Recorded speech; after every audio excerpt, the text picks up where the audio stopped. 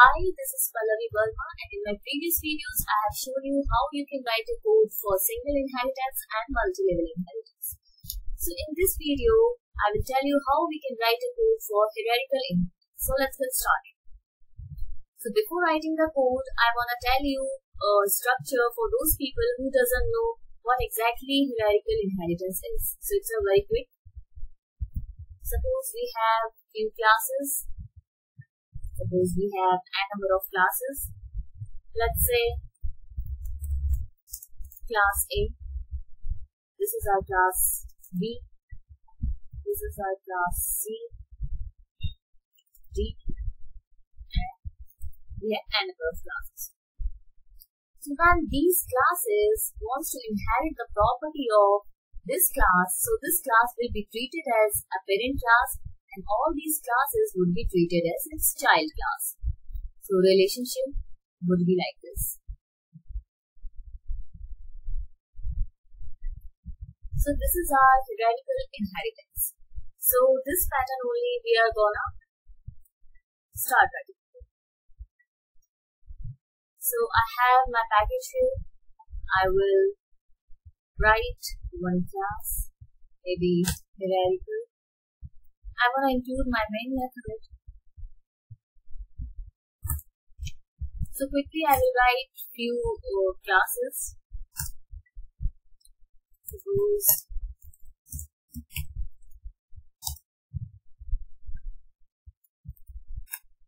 as I already have a parent class, so give the name parent1. Now I will start writing few child classes, maybe child2,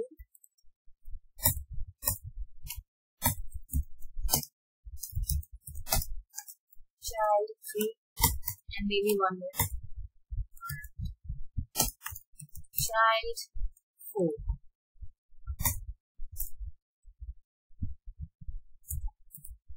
Now I'm gonna specify one method here. So this method would return the integer value. So the return type would be integer. So public int base, and I need to return the value. Suppose 20 plus 89. So this is our parent class. Okay, child 2 is already there, so maybe child 5 right here. So this child class would return a string value. So my method would be like public string child method, and I will log the state. So okay, I will not log the statement, I'll just return the string, or maybe okay, I'll log one statement also. So it would be inside child 5. Now child 3 would not return anything, so I'm keeping its return type as void. Public void search. I will log statement like inside child 3. When it comes to the child 4, so it will return an integer value. So the return type would be integer for the method.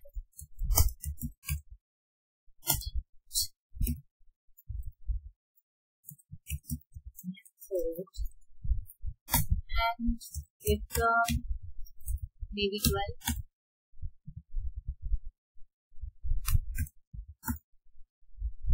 Okay. So now I have one more class which is hierarchical. If we want to make it as a child class, that also we can treat it. So okay, I will treat this class also as a child. So now we need to implement the inheritance, which is a hierarchical inheritance. So what is required? If we go back to the structure, so all the classes are inheriting the property of class A.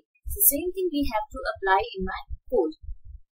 So when we need to inherit the property of our parent class, what we need to do? We need to use the keyword extends. So we will use the keyword extends. Extends and the parent class, which is parent1. So I'll copy this thing, and it will be applicable for all the child classes. And I will make my hierarchical class also a child class. And inside this class, I'm gonna write one method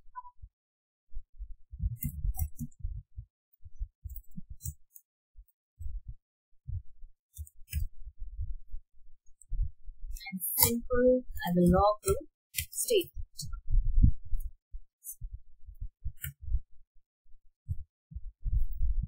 Inside. Okay. Now, if I create the object of child 5, then the object of the child 5 would be able to access child method and base. If I make the object of child 3, it would be able to access the method, child method and base method. If I make the object for child 4, it would be able to access ch method and base method. And same for this hierarchical. So, we have child 5. So, we will make the object of child 5, which is ch.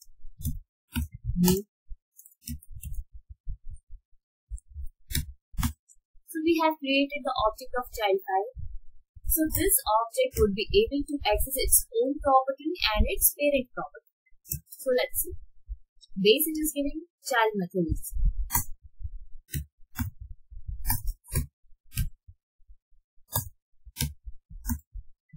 So if we see child 3 has ch method, but we have created the object of child 5. So child 5 object would not be able to access ch method and the ch method or this method last. So if we try also, it will give you the error. So suppose it's ch method. So ch method. So if you see, it's giving you an error because this method is not accessible for this particular object. And now if we make the object of child 4, so child 4 will be object new child 4. Now this object would be able to access the base method because we are extending the parent class. And what method child 4 has? So it has ch method. So object dot base we can see, object dot ch method we can see. And if we want to make the object of hierarchical, we can make for child 3 also. So right now I am making for child 5 and child 4. So let's see, child 5 method is returning the string value. So either and the parent is returning integer. So one way is like if we create the variable maybe well like this and we will print it. So child 5 value, sorry, this is parent value and well,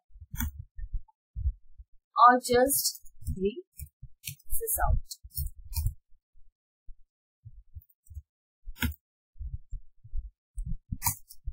And what about child 4? It is returning integer. So I will directly this out instead of making any variable.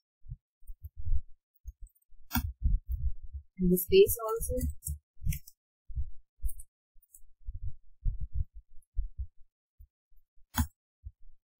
So let's run this. See, the parent value is 109 because we have performed some addition here. when it comes to this child method, so what it is returning Pallavi and inside child 5. So we have these two values. When it comes to child 4, so child 4 base class again will return the integer value, and this ch method will return 12. So like that you can make an object for hierarchical class and for child 3 class. I hope you like this video. We'll connect in our next video. Thank you.